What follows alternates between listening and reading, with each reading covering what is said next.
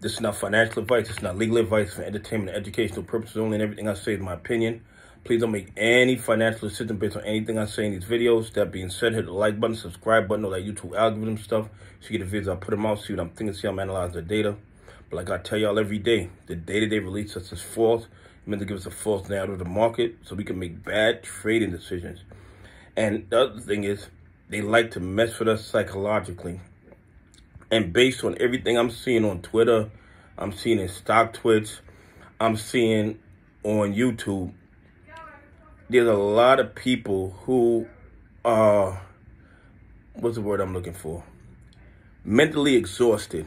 I think that's the best way to put it. They're mentally exhausted about this play. And some of them want to throw in the towel. And here's the thing. I know a majority of these are the shills and the bots that they put out there to mess with us psychologically. But I'm sure there's a few apes that are really mentally exhausted from this play, because we've been in it for over 18 months now, since January of last year. So we're talking probably 20, 21 months for some of the apes. And some people have been in it since November of 2020. So this has really been a long play, and I understand how you can be mentally exhausted, especially with all the games that the hedgies play, and the fact that the SEC is not doing their job, the fact that the DTCC stays silent to the corruption. And the thing is that we all see the overwhelming evidence of fraud with all the dog pool volumes, 70% of the dog pool, all the fed to the livers, millions and millions of fed to the livers.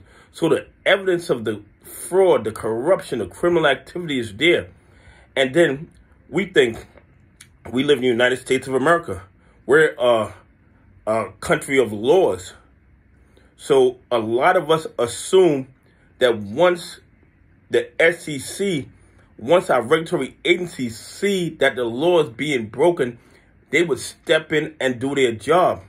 And what we've learned over the last 18 months is the SEC don't care about retail investors. The SEC don't care if those guys violate the law.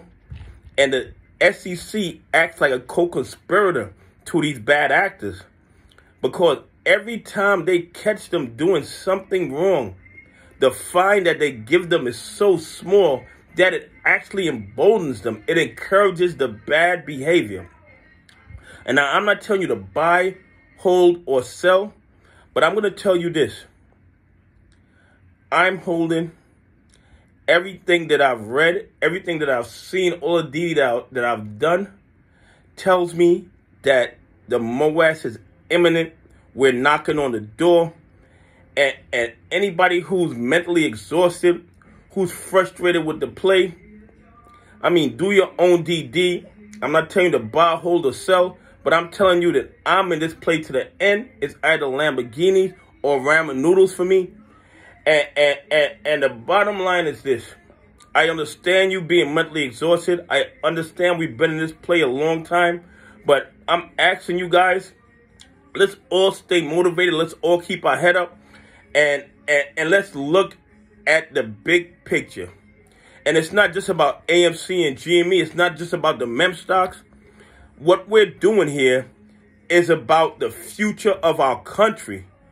This is about for our children and our grandchildren, because what they're doing is absolutely outrageous, and the system has to be broken down and rebuilt.